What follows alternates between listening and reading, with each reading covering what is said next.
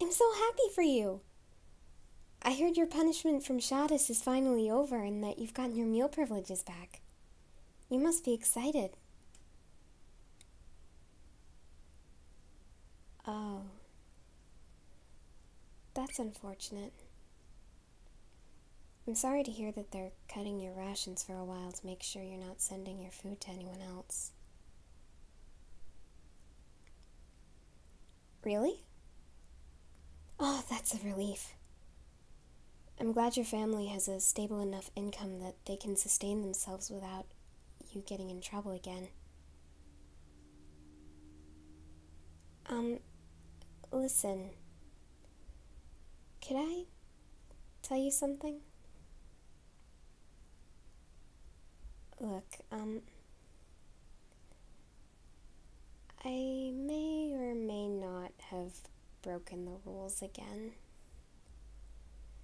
I know, it's a really bad habit, and I am trying to break it, I promise, but, well, I just couldn't help it this time. My family, we were hunters. We had to track animals and find ways to trap and kill them. I noticed some tracks in the woods the other day when we were training with the ODM gear. They were rabbits' prints.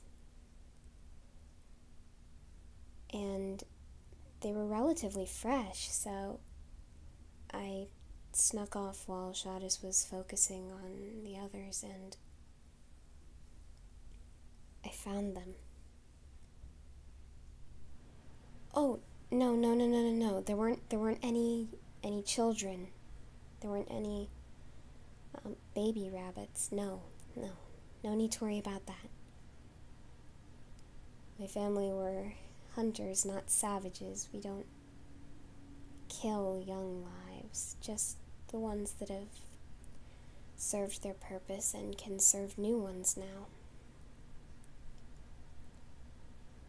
But I did kill 2 good-sized ones, and there's enough meat to feed you and your family if you'd like to send some to them. I know that ever since we lost Walmaria, meat has been very hard to find.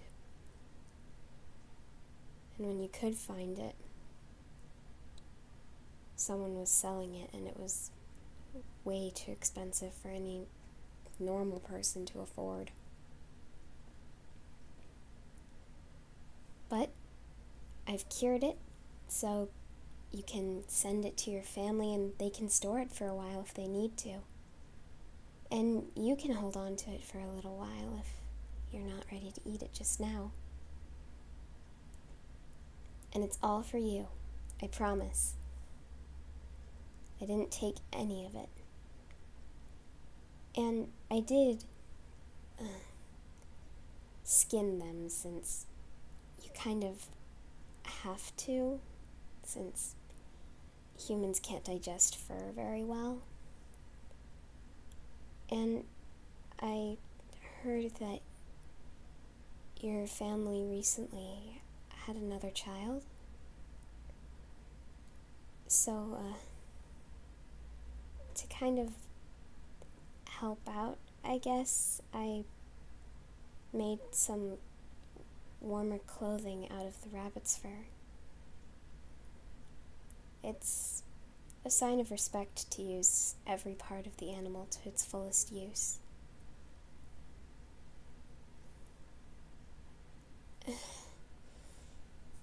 Yeah, I'm sorry if that's a little bit odd. You're just a really good friend, and I wanted to thank you somehow for being so kind to me. Not only that, but I know what it's like to have a family that's struggling to get by.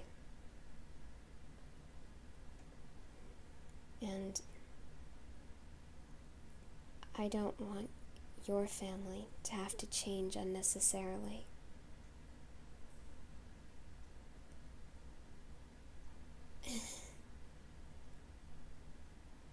Yeah, I know. I'll try not to do it again, but really, it was worth it. The smile on your face, it just makes my day, you know? You know how when you have someone who's really close to you and you manage to make them smile, and it can make you feel better even if you weren't feeling all that down. I don't know, that might not have happened to you before. I don't know.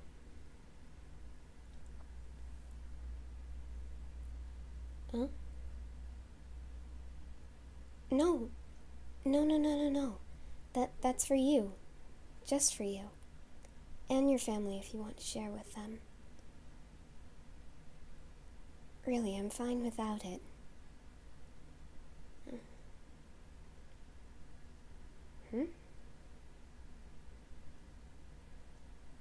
Okay.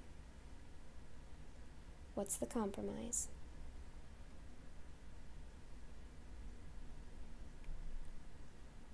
Okay. So if I continue to supply you with food for your family, well, mainly meat,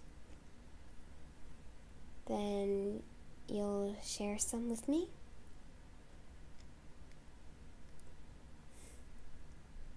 That's really sweet of you to offer. But I have to decline. I'll still continue to get meat for you if you want. It's very rare within the walls, and no offense, but you could definitely stand to gain more protein than what the vegetables give you. Yeah, meat actually provides all essential amino acids, which is really, really good for you.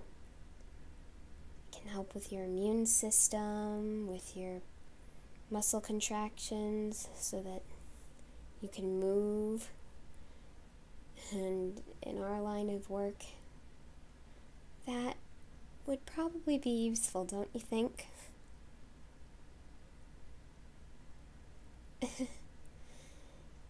Yeah, my father taught me that a long time ago.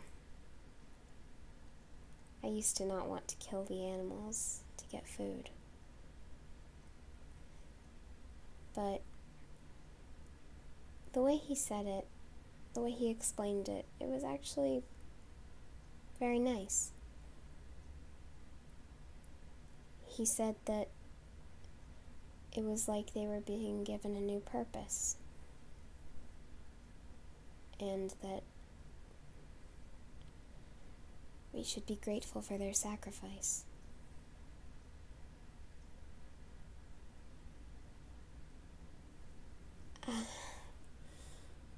Sorry, I got a little lost in thought there. Really, though, I'm happy to help you and your family. You're a very good person. And with the world we live in, I think it's important that you and everyone else has someone that they can rely on to help them. And if you'll let me, I think I'd like to be that person for you. Yeah. I'm happy to help. Besides, I'm sneaky enough in the forest that I don't think anyone will ever catch me. Believe me, I know the woods like the back of my hand. Oh wait, that mark's new. I'm kidding. Trust me, I know what I'm doing.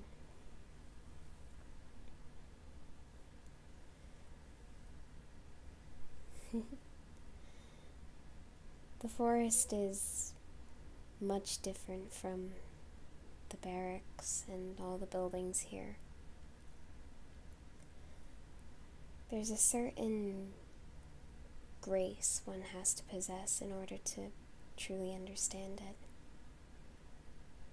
My father taught me how to earn that grace in a sense. He taught me how to find my way if I ever got lost, how to track,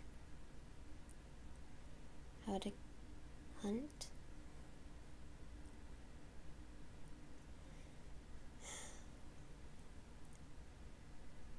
So you can take it as a guarantee when I say that I'm smarter than your average potato.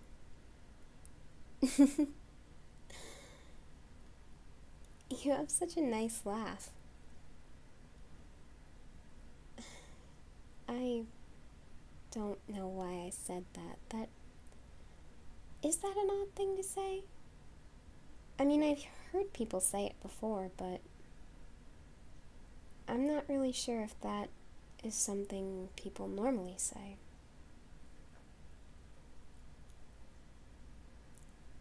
Oh good, I didn't want to weird you out any more than I already had.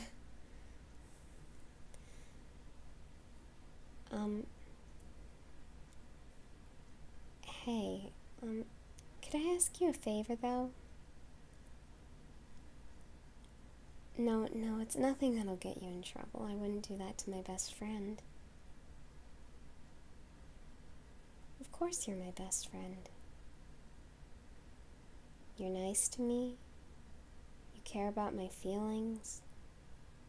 You include me in conversations even when I don't understand the topic. And when that does happen, you help me to understand it. Which is why I may or may not need your help studying for the test that's tomorrow. Well, I tried getting Jean or Armin to explain it, or even Mikasa or Annie, but they aren't you. Annie and Mikasa, it's very difficult to listen to a monotone for hours on end. Jean, very irritating, constantly asking me about Mikasa. And Armin, very kind, but an extremely advanced vocabulary that I cannot understand no matter how hard I try. But every time you explain something to me, I can somehow understand it immediately. So, do you think you could lend me a hand?